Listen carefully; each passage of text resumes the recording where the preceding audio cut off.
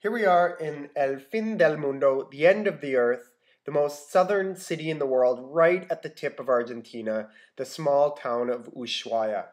And this is a small town surrounded by, this beautiful mountain backdrop. Absolutely stunning, the scenery around the town of Ushuaia.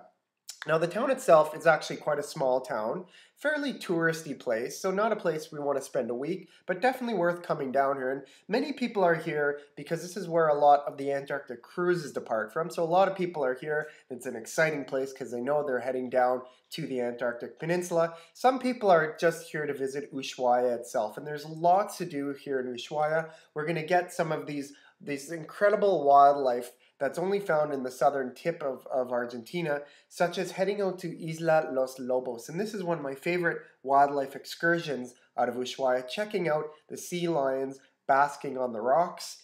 If you're also here in the right season, you'll get to see some of the penguin rookeries, and you can do some rookery tours and actually see, some of the chin strap penguins and the others that are all kind of waddling around here on the rocks. So that's quite an interesting thing to do.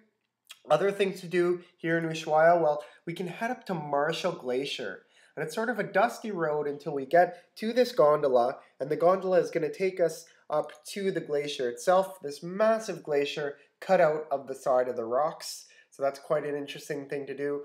And definitely heading out to Tierra del Fuego Park. Tierra del Fuego is a whole group of islands in the southern tip of South America, the most southern park in the world. There's a couple of ways to get here, and probably the most interesting would be to take the Fin del Mundo train, the end of the earth train, which departs from about 8 kilometers from the center of Ushuaia and takes you right into the center of the park of Tierra del Fuego. Or you can actually take a boat through some beautiful islands till you arrive at the park itself.